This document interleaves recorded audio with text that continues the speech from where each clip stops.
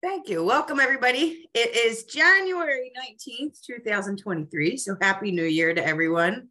If you're watching a recording of this webinar, some of the information might be out of date. So please be sure to log on to whyimmunize.org or cdc.gov for the most up-to-date information.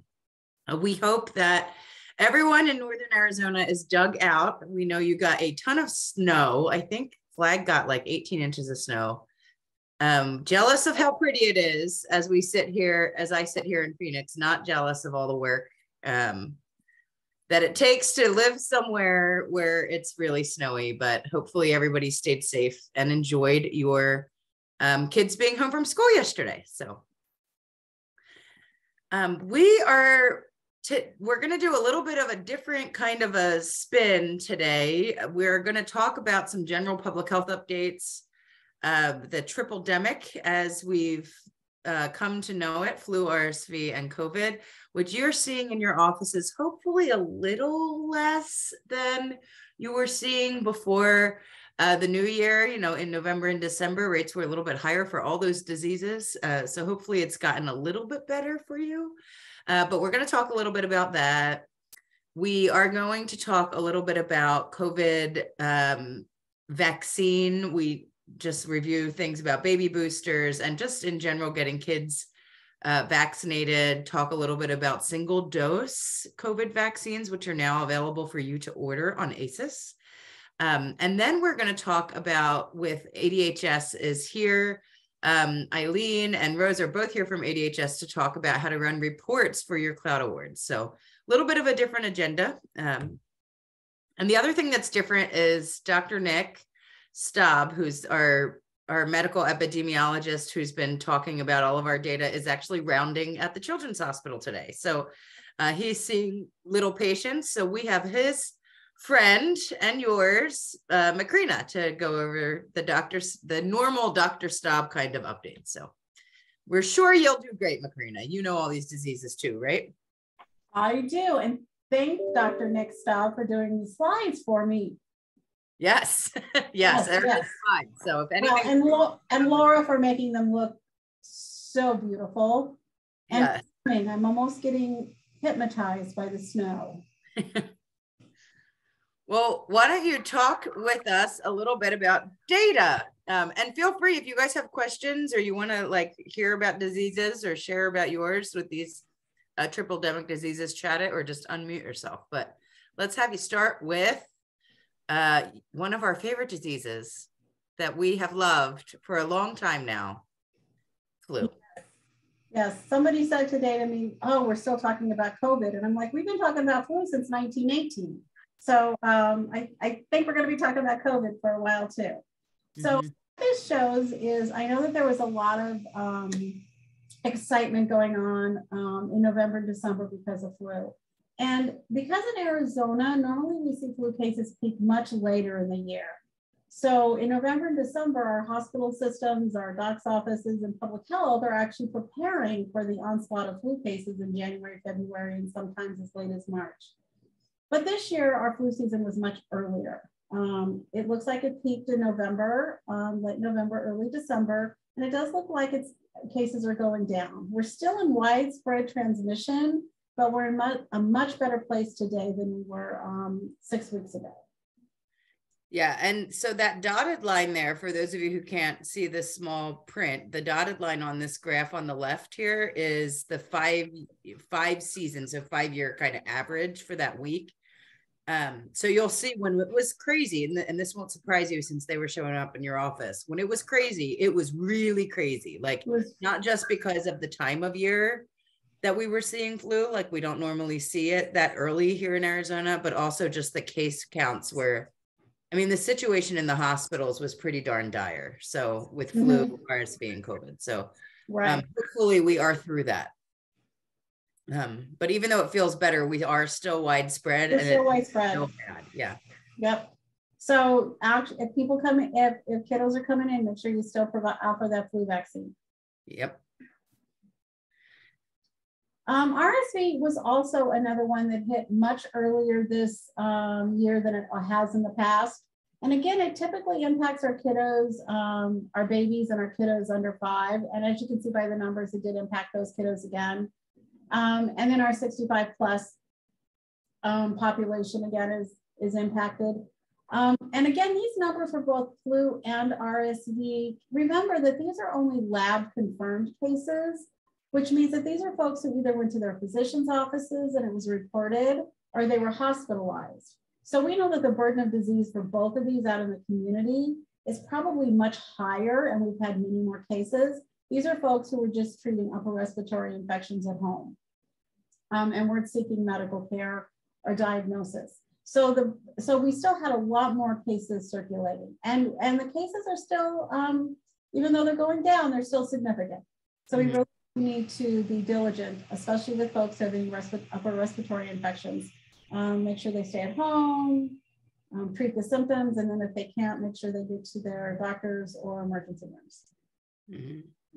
Yeah, and RSV is, I mean, we get really scared with infants, right? Right, especially infants who have some sort of underlying medical conditions. Those are the ones that we are really concerned about, because they are probably the most fragile. Some interesting things in the RSV world is that we have 2 vaccine manufacturers who are actually doing clinical trials on vaccines for the 65 plus age. In fact, I'm such a vaccine zealot that even my husband is part of a clinical trial for one of the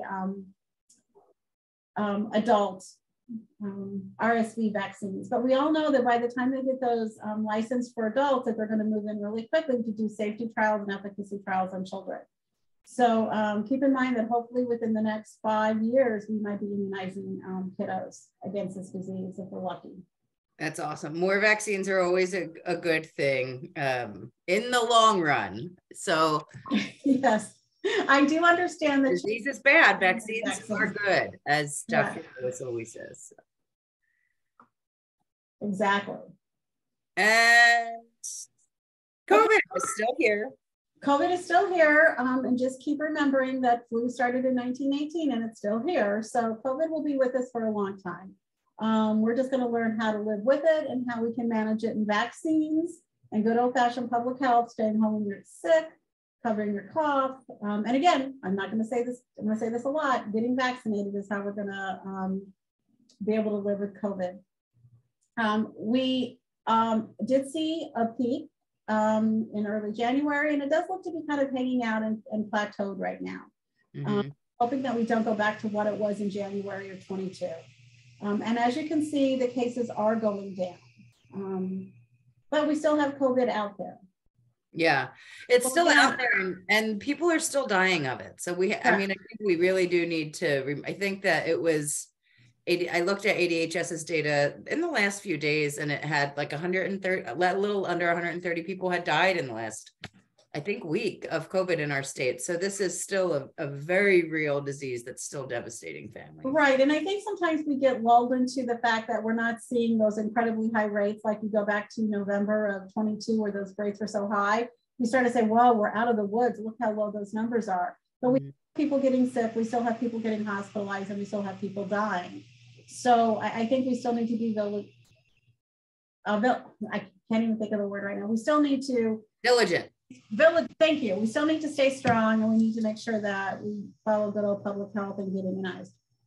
It is so important for, I mean, we talked a little bit, said how bad it was in the hospitals. I'm sure a lot of you have nurse friends and MA friends who work in hospitals, or doctor friends who work in hospitals. It was bad, and they really need us to continue pushing these vaccines on that prevention end. And you all see that the really highest numbers of all of these graphs we just showed were November, have the highest numbers of flu, RSV, and COVID. So that's pretty devastating to our hospital system when you have all those sicknesses and illnesses. Yeah. And the more vaccines we get, the less likely people are in the arms, the less likely those people are to end up in the hospital. So our COVID and flu vaccines 100% effective? No. But we really want them because it's going to make how tough that sick is on your body a lot less, and make you a lot less likely to end up in the hospital. Correct. So this is some data on those hospitalizations the last 60 days. So yeah, and as you see, rates are going down. Yeah. Right. Rates are going down, they're going the right direction, but they're not zero. So sometimes we get really excited and we celebrate the rates going down, which is really good for hospital staff and hospitals altogether, but we're still seeing folks hospitalized. Right. So I'm going to say it again, make sure everyone's vaccinated. Mm-hmm. So this is a little bit more COVID information. So on this left, this is a chart that we look at all the time. And it shows the different variants that are in our community, you know, that are floating around Arizona. So that BA5, if you got sick in fall, that you probably had that BA5 strain, but you'll see that that's actually making up less of our cases. And we have some different variants. The most popular one right now that's hitting all the news, popular in terms of what's in the news, is this XBB 1.5 Omicron subvariant, which I'm sure that you've all heard of. It is in Arizona. Yes. But it's not making up the masses yet. But this is a very transmissible form of COVID-19, the most that we've seen. Good news is it's not as nasty. Bad news is it's very catchy. So curse of right. And again, the point is that if you've been vaccinated, you are going to have less likely to get infected, less likely to get severely ill. Yes. Yes. But it's coming. We know that you've heard that. The other, before we get into guidance too around COVID, because it came up and I forgot to ask you about it. We're hearing, when you hear from patients, like, is the flu shot a good match? What are you saying? Well, okay, so first of all, we don't really know exactly if it's a good match until the end of the season. And we have all the isolates from folks, which means the lab samples and all of that. But what we're seeing is really good information. We are really seeing that right now, preliminary data shows that it's a really good match. Yeah. And that is really good because this flu season would have been much worse or could be much worse. Yeah. If it wasn't for that. But we are seeing preliminary data showing that it's a very good match. Yeah, I think it's important to remind your patients too, that we don't know yet until the end of the season, until everybody's gotten flu, because we don't have a denominator, right? So we don't know how many people got flu yet, so we don't know how many of those people were immunized, and so you don't know until well after the flu season. But yeah, it's a good match. Even if it wasn't, you know what, I'd tell you to get it. So we always just want to push that flu vaccine. Yep. So CDC, but getting back to COVID, CDC has lots of different measures over the years that we've looked at for COVID. The COVID community level, you want to go over this, Macrina? So our community level for COVID in Maricopa County is low, and actually it's low throughout the state except for one county. And so what they use is the case rate of COVID, the rate of new COVID-19 hospitalizations, and the percentage of hospital beds that are occupied by a person with COVID. And so really, this is a really good measure on where are we, how resilient is our health, or how can our healthcare system react to this? So right now, what kind of capacity do we have? What kind of capacity do we have? So right now, because rates of COVID hospitalization admissions and the percentage is low, that puts us in a low rate community-wise, which means that there really is no recommendation on wearing a mask at, Target or the movie theater or out in the community itself. Generally, if you feel comfortable, I always recommend wearing a mask, but there's no recommendation right now because community-wide we are low. And this is where it gets a little confusing because— Well, let me see if everybody, I have a couple prizes for the new year. So this is the map of Arizona. Tell us which state or which county in Arizona does not have a low rate. Somebody chatted in. So yellow is moderate, right? Oh, Cassandra gets Apache County. And Darcy too. And those people all get the— Oh, and Lorraine did one too. So stay tuned. Look at your chat box. Those of you who chatted in Apache County, Laura will contact you for your address for a prize. So Apache County is the only county in Arizona that is not in community levels that are low right now. So but they're moderate. So they're still not, it's not high, which is, still good. Right. And this is where it will get confusing because I said it was low. What's all the red about? So this is what makes it confusing. And this is community transmission for healthcare settings. And what they look at is the number of new cases per 100,000 in the last 7 days and the percentage of positive in the last 7 days. So currently, as far as healthcare settings go, we are considered high. And so what that actually means is that whenever you are in a healthcare setting or healthcare workers within a setting need to wear masks, that's the recommendation. Right. So if you go to your primary care, you should wear a mask. Your primary care physician, medical assistants, nurses, front office staff, they should all be wearing masks. Yeah, sitting in your dental waiting room, you should have on a mask. Wear a mask. When you go to get your eyes examined, you should wear a mask. Visit your grandma in a long-term care facility, wear a mask. So that's where it gets a little confusing. Yeah. So this is the number of COVID cases. So we still have a lot of COVID cases, which is why our transmission is high. However, because our hospitals have enough capacity right now, which is, to handle it, which is what's making it low. So, but all patient encounters, you should have on a mask. It's kind of, I've been in a bunch of doctors, way too many doctor's appointments. I hate going to the doctors in January. Every time I'm sitting in a waiting room, I'm thinking, I met my max out of pocket last year. This couldn't just have happened in December, when it wouldn't have cost me more money, but it seems like a lot of offices, subspecialists is what I've been in, have these, like they got rid of their masking policies effective January 1st. It's just something that I've noticed with the, very small number of offices I've gone into, but really all of our healthcare centers, if you're seeing patients, you should be having masks because we have a lot of COVID out there. Yep. And obviously the other stuff too. We know you don't make the policies in your office, but feel free to share that if you'd like. That CDC's recommendation based on our community transmission levels is that you are masked in patient encounters right now. Okay, so now let's go over to vaccine updates. This is new since last time we met with this group and did a webinar. We have boosters for babies. So what's with that? We have baby boosters. Yeah. So the kiddos need to have their primary series, and then they can receive their booster vaccine. I know that it's a challenge because you use the monovalent for the primary and you have to use the booster vaccine for booster, but it is baby booster time. So please, whatever you can do, just like any other vaccine, you're going to reminder recall and get them in for their boosters. Yeah. And we really, for the other populations, a lot of people were able to receive their boosters.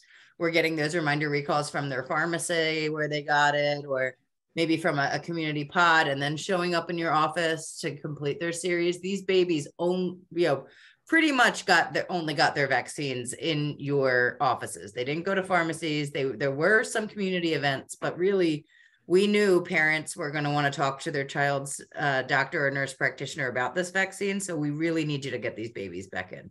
Right. And again, these babies can't go to pharmacies. Yes, they can't. They can't. So they need to come to you for that. And because I believe that we're just so cold. Well, okay, we're cold here in Maricopa County. I know you all in places where there's a lot of snow are much colder, but us Maricopa County folks are sort of a little wimpy. And so we're all hunkering down together inside our homes with the heater set high. And that's just where disease likes to spread and likes to travel. So yeah, make sure those babies get boosted. I do have some good news about that, is that the FDA is going to be meeting the end of this month to evaluate using the booster vaccine as a part of the primary series. Oh, cool. A lot of you who may have, our county health staff may have heard this last week as well. So if we're lucky, they will get rid of the monovalent vaccine and we will be using that booster dose vaccine for both the primary series and the booster dose, which I know should make life easier for everyone in the office. I know it's going to make life much easier for us. Great. Because I compare COVID vaccine and the instruction sheets, much like trying to set your VCR to record. Now, I don't know who out there is old enough to know a VCR. You beat me to it. What's a VCR, she says. The other thing that's new is we have, and a lot of people don't know because the news of this broke when you had RSV, COVID, and flu in record numbers in your waiting room. So you can log on to ASIIS and start ordering single dose vials now. These are bivalent Pfizer COVID vaccines for ages 12 and older. Storage and handling is the same. It's not, if you are an office who hasn't yet started ordering COVID vaccine and offering it because you were worried that you would waste 100, you wouldn't use that many. Storage and handling has changed quite a bit. So if you're not yet offering COVID and you're wondering what are the requirements, please let us know. We'll walk you through all of that. The single dose the minimum order quantity is 50 right now. So you have to order 50 of those doses. You order those directly through ASIIS. They don't come with the ancillary kit supplies. So you have to get your own needles and Band-Aids and swabs and all of those things. And these are not meant to replace multi-dose vials. So if you are already ordering multi-dose vials, continue doing that. This is just for those folks who were really knew that there was no way they were going to be able to get through 100 doses. And the NDC code is on the slide for those. Right there. Yeah. Anything else on this, Macrina? No, I think too, what's going to make it easier is, again, pay attention to what the FDA and the ACIP says about getting rid of the monovalent and being able to use the bivalent for both the primary series and because that should also make your life much easier. Yeah. And I do recognize that sometimes single dose vials use more space in the refrigerator. I totally understand that. Yeah. But again, 50 doses, I think it's somewhat manageable, a little bit more manageable. Yeah, we'd love to hear if there's anybody who's on the line who hasn't yet offered COVID vaccine to their patients because of the quantity that you had to order before. And we'd love to just hear from you about whether this is helpful or not. We're starting to call offices now that you're getting a little bit more normal winter traffic to make sure that people are aware of this. So we'd love to hear any feedback that you have, just so we can collect information about it. But hopefully this will be easier ways to get COVID vaccine into offices, right? More ways to get COVID. It's definitely going to be easier because I think we're just so used to single dose vials now. So I think this will be much easier. Yeah. So Tori's saying the barrier is Pfizer is requiring 300 doses. So this might be a great thing for you because now you only have to order in 50 dose increments for those single dose vials on ASIIS. And yes, Jessica's saying the CDC's mantra for COVID vaccine is do not waste an arm. So anything that you don't get to use would not hit your report cards or anything like that. For these single dose vials, the ADHS is urging you to not waste doses because they're hoping with this smaller increment, you don't have to. That's certainly what everyone recommends. You can always, if you know something's going to expire soon, you can use that vaccine matchmaker app to try and find another provider. But overall, don't waste an arm. Any COVID vaccine in an arm is a good thing. Right. Storage is a barrier for WeCare. Yeah, for those 100 dose vials, for the 100 dose ones, it's small. Like it's they're very tiny. Yeah, it's smaller, but the 50 dose will be more. Yeah, and again, for the primary series, we're still using the monovalent. So you still have to have both monovalent and bivalent on hold. And the primary series monovalent is still the multi-dose vial. Yeah. But just I'm sure that TAPI and ADHS and everyone will send out information once we get, once the FDA meets the end of this month and ACIP chimes in. Things may be getting a lot easier for us and we're moving more into normal. Yeah. As COVID vaccines go. Jen Tinney, are you on? Because we have a billing question in the chat too.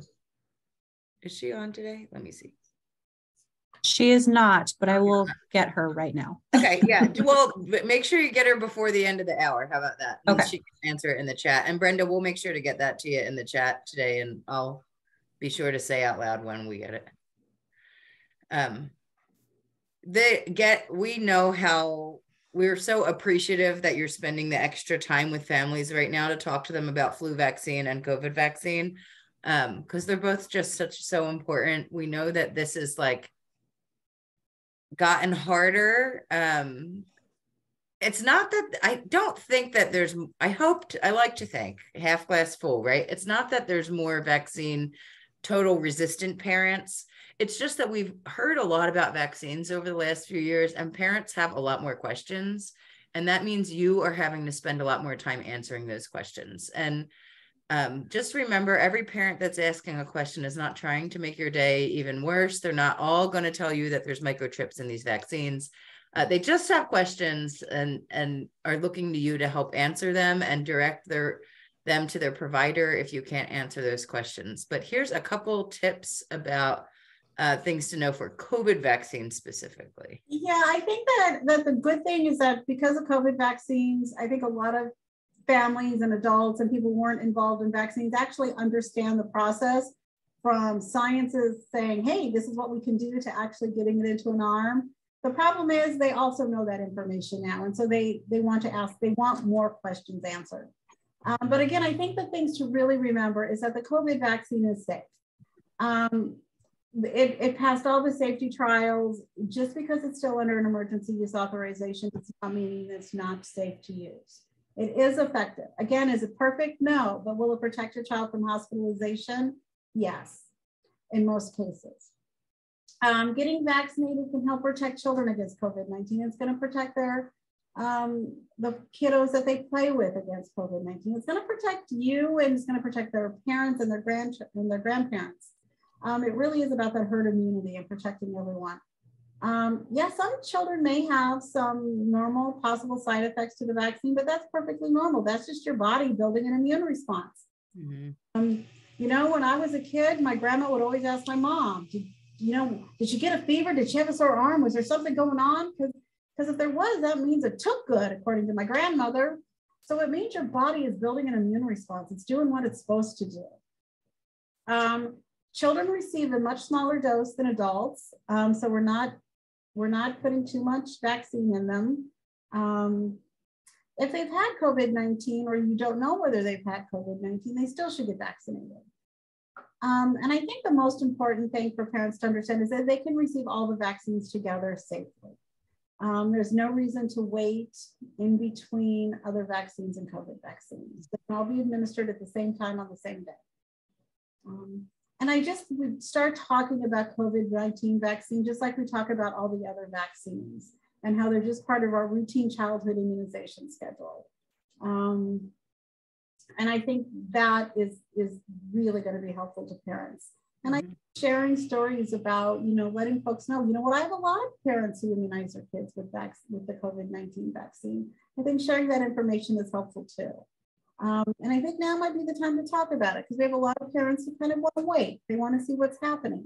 And I think sharing your personal stories about you've immunized a lot of kids and everything's been okay is okay and helpful.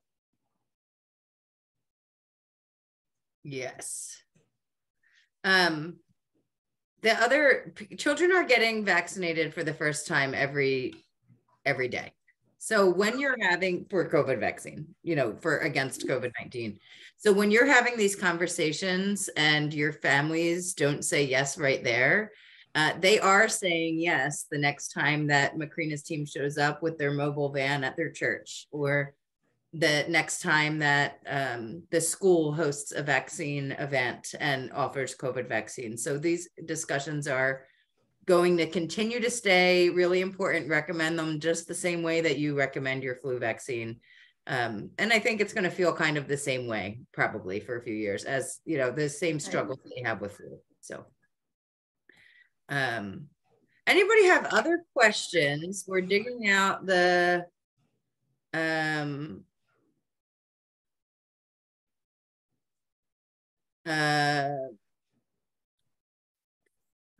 there we go. We're looking through chat. Anybody have other questions?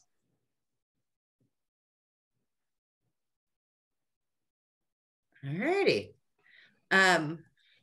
Well, we're going to transition over to our friends at ASIIS. And why did we invite them? Well, there's these things we do every year, and they are called the Daniel T. Cloud Awards. So if you've been around vaccines or primary care for a long time, you are very familiar with these awards, which recognize one of our founders, Dr. Cloud, who was a neonatologist in Arizona, and coined the phrase, I don't remember, 90,000 babies are born a year in Arizona, none of them arrive immunized. And these awards recognize his legacy, and they highlight practices who are able to receive 90% immunization coverage for their toddlers. So for that 2-year visit, and or practices that can show 90% coverage of their teen rates. And there's 2 steps. Nominations for the Cloud Awards are going to open on January 25th, and we'll go over the deadline again in a little bit, but there's 2 steps to doing this. The first thing you're going to do is nominate your practice. If you think that you are close to that 90% coverage, you think that you really do a rock star job getting your entire population of kids immunized, nominate yourselves. Then you will submit your reports. So if you don't have the 90% coverage yet, then you'll be able to go back and do some things to get patients back in, clean up your data, and be able to show that you do in fact have 90% coverage. And then you are invited to this great reception that we're having at the Mesa Convention Center the first night, I think, of the state immunization conference, and we will recognize your practice. So I am going to stop sharing my screen here and actually introduce Eileen, and you can share your screen. And she's going to talk to us about the reporting part. And Eileen, oh, there you are. Here I am. Let's see.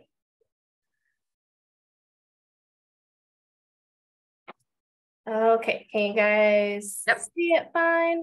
We see it great. Okay, perfect.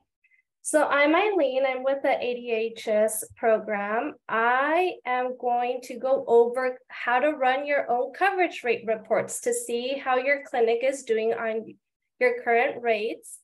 And that way you can see kind of where you're starting and then work on how to improve them. So first we'll go over the coverage rate. You would log into ASIIS. On the left-hand menu in ASIIS, you would go to Reports, select Report module, then a bunch of reports will come up. You will go ahead and select Coverage Rate Report. Once that you have selected that, a window with this information will pop up. You will go ahead and run your report by ownership. That way it runs a report by all the patients that your practice currently owns. Then you will decide on which series you want to run. For example, you are able to run it for toddlers, and the series would be 4313314. What that means is you're running the report for all these vaccines, for all 4 DTaps, all 3 polios, their first MMR, their 3 Hep Bs, their 3 HIBs, their first varicella, and all 4 pneumococcals.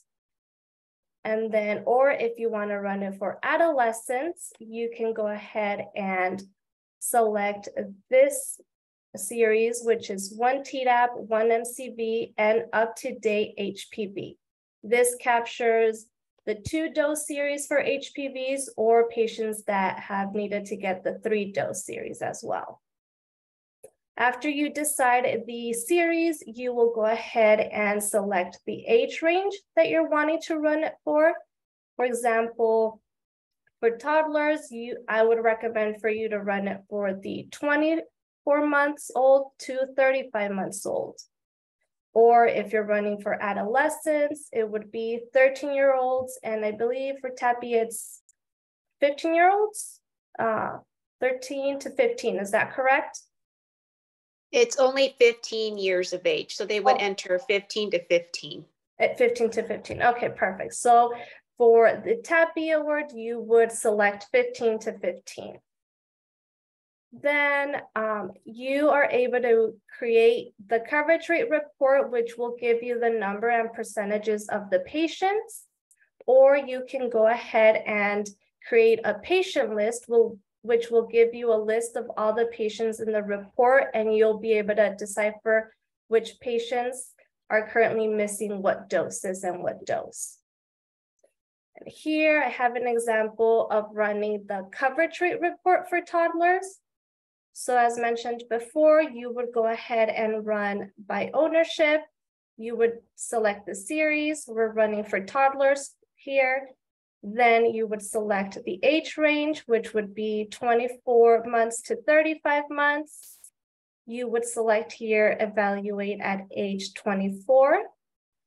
And then down here, this will show the report columns that you're gonna have on your report, and you would select complete by vaccine, incomplete series, not yet due, late by age, and missed opportunities. Then you would create coverage report, and this is how your report would look like. So here it shows us the number of patients in the assessment. Here it shows us the number and percentages of the patients complete by vaccines.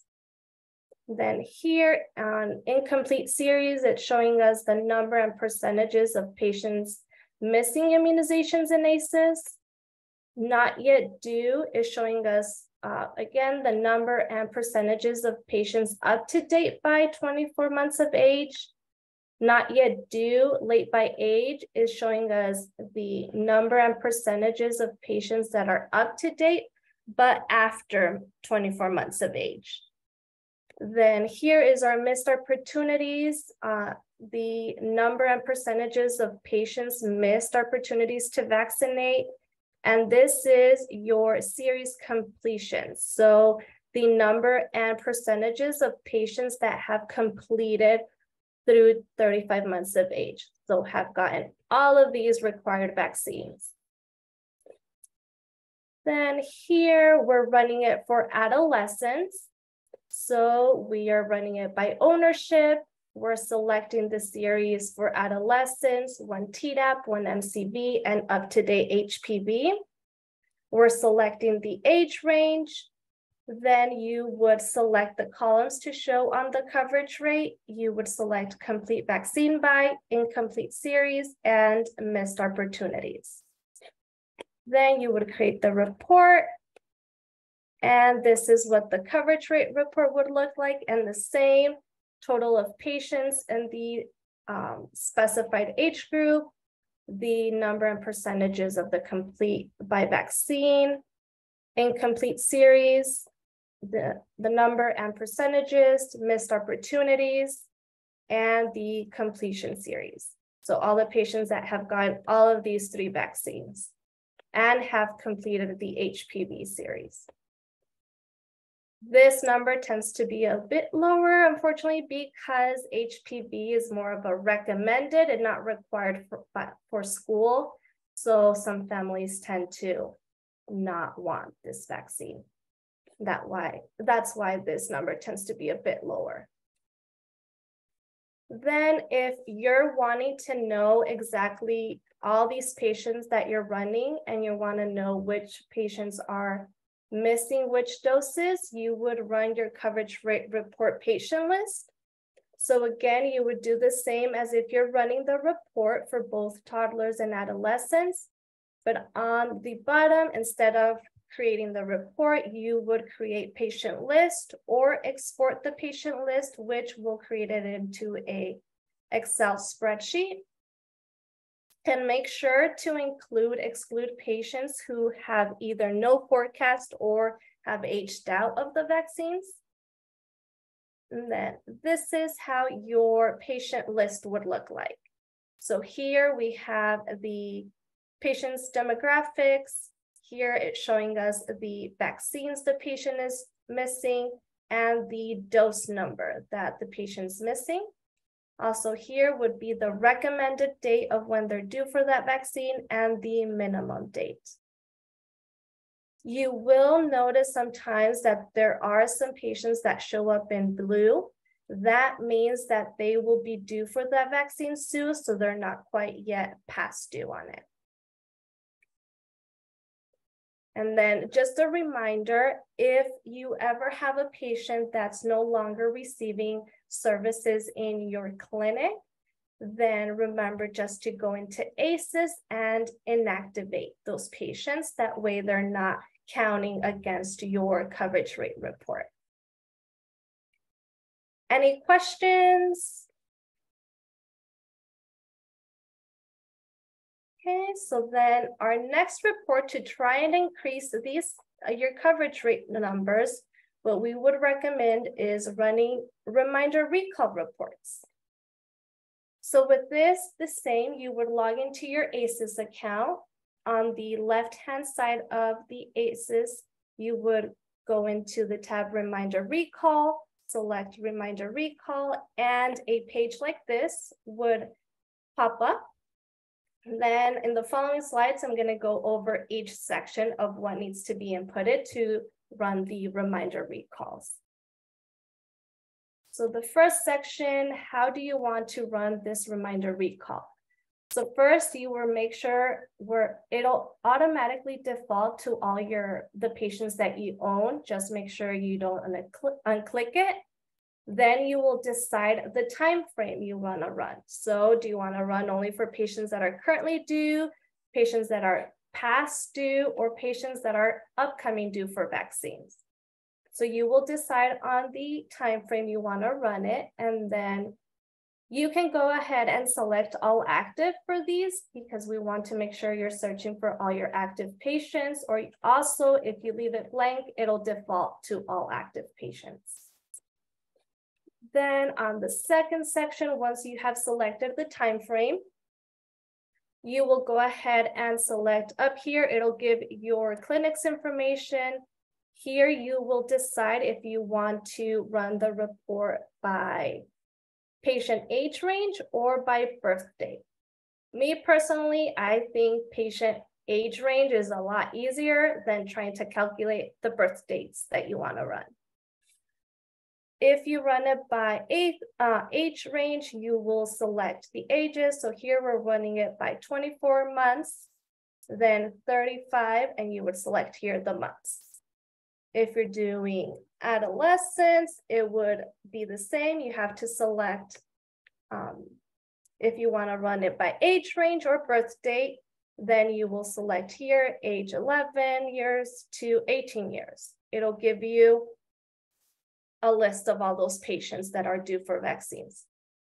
My recommendation would be focus on one age group at a time. That way you're not overwhelmed with a list full of patients.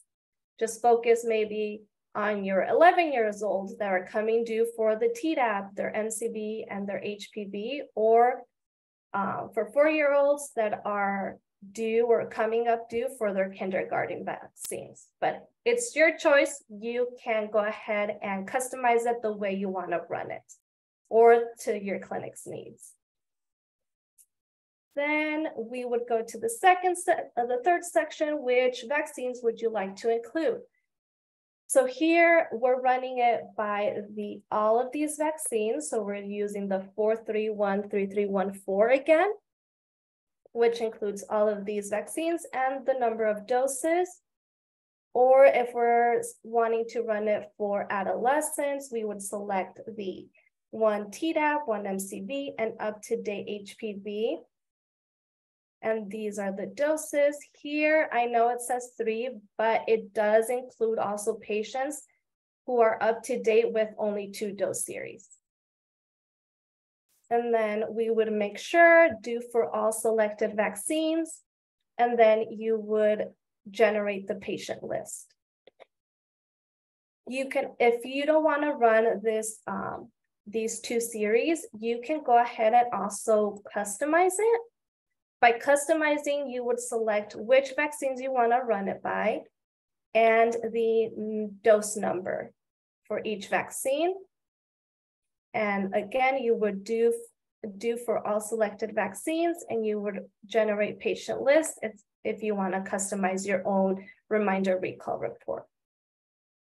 If you are trying to run it for your Men-B vaccines, again, you would also need to customize it. Don't mind the misspelling on this slide, please. So depending on which Men-B vaccine you have in your clinic, it would you would decide on which one you need. So it's either it would be either the Bexsero or the Trumemba. You would decide on those two, or maybe you have both in your clinic. You would select both to do the reminders. And again, but you would also want to change the age range when running this report for Men-B to 16 to 18 years old. Because sometimes, depending on risk factors, they can get it younger, but it's up to the doctor's discretion. But routinely, it's given to 16-year-olds and older. And then once you generate the patient list, for Men-B, this is what your recall report would look like. So technically, it'll show here that they're due for both, because technically it really depends on what your clinic is offering. So just wanted to give you guys that heads up right here. And then, or the other types of reports. So once you're running for like the routine toddlers and adolescent reports, once you generate the report, the list, it'll pop this window up, which gives you patients' demographics, available contact methods, and if you see a patient in this list that no longer is getting service at your clinic, you can also inactivate them here. Once you have this, you will go ahead and submit. And this window will pop up where you will generate a patient list. Now here, this up here shows you the number of patients, the addresses on file for those patients, phone numbers, cell phone numbers, and emails on address in ASIIS. Once you select a patient list to create your recall report, this window will pop up. You will go ahead and just run the report. And this is how your report will look like. So here we have the vaccines you're running the report for, the total of patients selected, and here would be the vaccines the patient's due for, the dose number, and the recommended date and minimum date. And this is what your adolescent reminder recall report would look like, and the same, the vaccines you're running it for, the total number of patients, patient's demographics, the vaccines patient is due for, dose number, recommended date and minimum date. And also on the adolescent report, it will check for that second MCV. And it'll also check for the Tdap booster. If they're due for one, it would also, on the dose number, it'll have a B, saying that they're due for their booster. Any questions so far on the reminder recall report?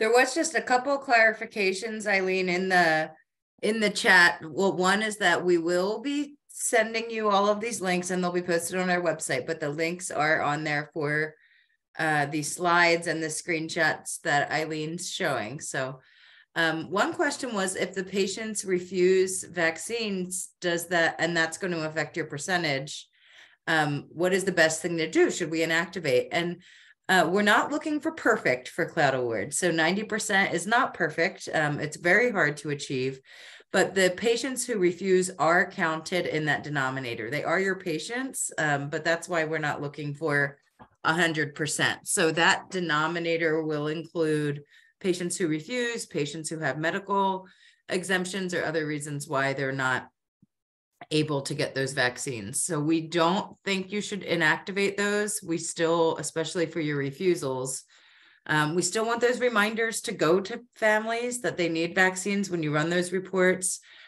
your office is still going to be documenting those refusals at each visit. So it is in there.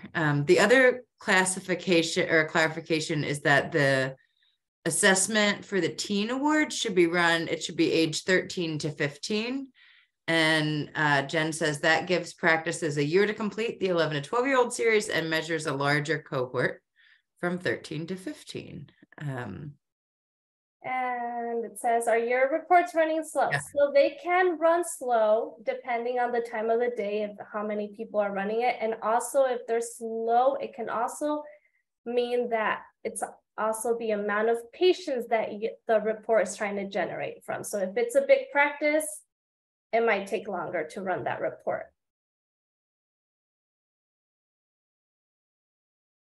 All righty. So let's talk about how to inactivate patients in ASIIS. So this one's an easy one. So we only want you to inactivate patients, only patients that are not receiving services in your practice any longer. So you would do the same, log into ASIIS. You would search the patient as you would normally search any patient when you're looking up vaccines. You would have first and last name, date of birth, select the patient. Once that patient's chart opens up, it'll bring you to the demographics page. Once you're in that demographics page, you will go ahead and edit. And then here on patient's demographic edits, you will go ahead and change the organization level from active to inactive or deceased if applicable. Once that's been selected, you will go ahead and save it. And this is how it should look like in organization level once that patient has been inactivated.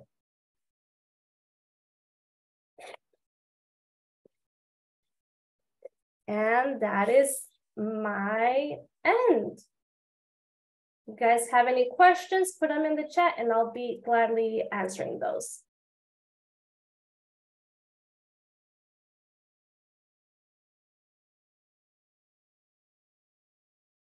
And I see there's that question about including, Jen, are you able to speak to that question in the chat about why are we including patients that aren't yet due? Yeah, I'm actually typing it out right now, but cool. the cloud assessments actually do just measure the vaccines that are already due. So for the toddlers, it measures the series that should be completed by age 24 months. So we're looking at that 24-month point to see if they've been covered by then. And the teens measure age 13 to 15, and that teen series should have been completed by age 12 in that range. So it is measuring what's already been due. And I'll also type it out. Thank you. Anybody else have questions?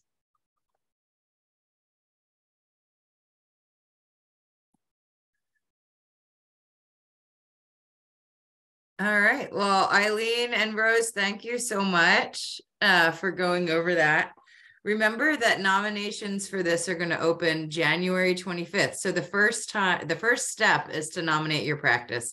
And remember, anybody can nominate any practice. So you can also nominate where you receive care, your family practice, if you would like to, or maybe one of your patients would nominate you. But the first step is to nominate yourself. Then you'll be able to submit these reports. So a couple states that we'd love you to save we are so glad to have a face-to-face live and in-person immunization conference again this year.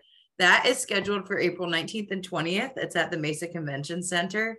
And the evening of the 19th is when we are going to host our reception from TAPI Best Practices and Brightest Stars Awards ceremony. This is where all of the Cloud awards will be presented. If you have not gone to this or you're new to vaccines, it's really a fun event. And it is a celebration of our medical assistants and our nurses and the people who really, the immunization delivery system is on your backs. You're the ones running these reports, making sure that those reminder recalls get sent in, identifying patients that really need to have a little bit of extra time and attention with their MA or with their nurse or maybe with their provider so that they can make the best decision about vaccines for their families.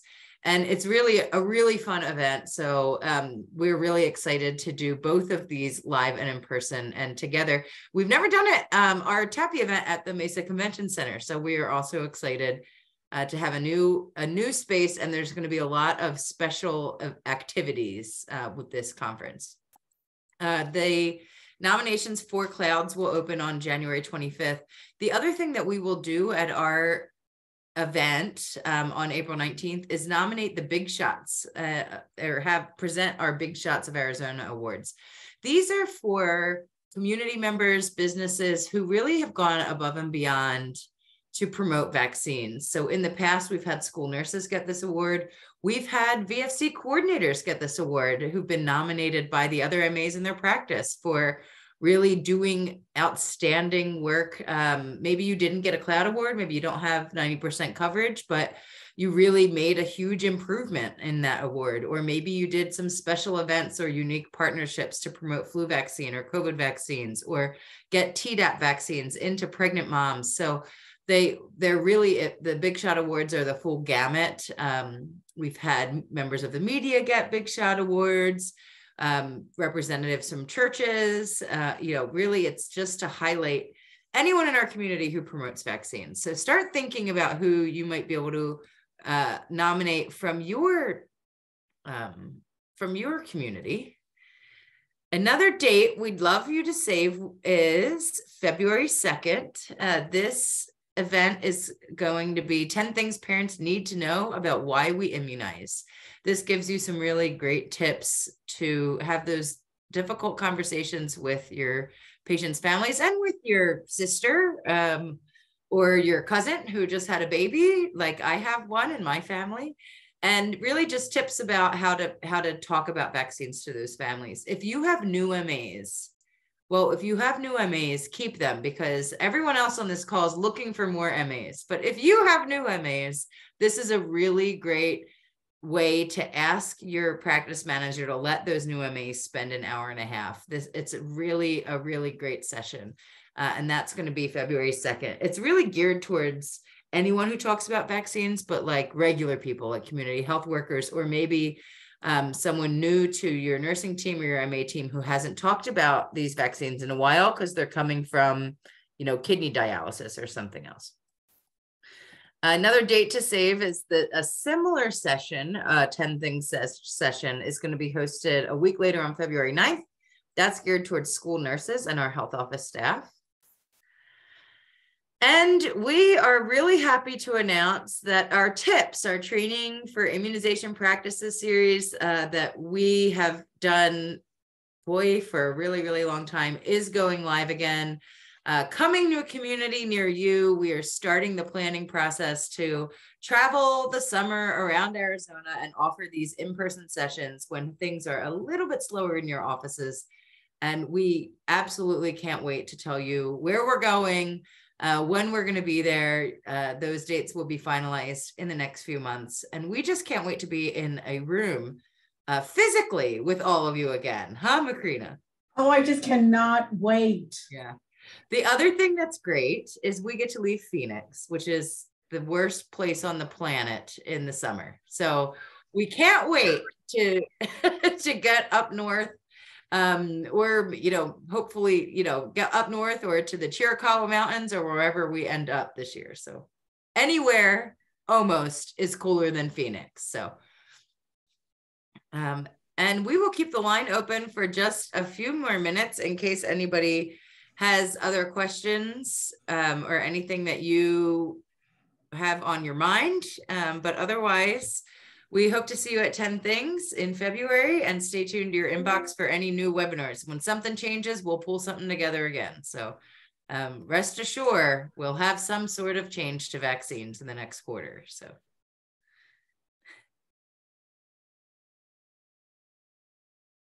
I haven't gotten any wacky questions today, Macrina. Did you get wacky questions today? None. Got none.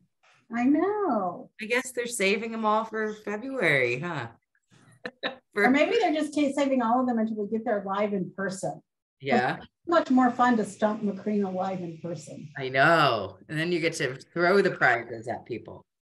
Oh, that's really much more fun than mailing them too. Yeah. Yeah, I guess we need to get together to talk about tips soon.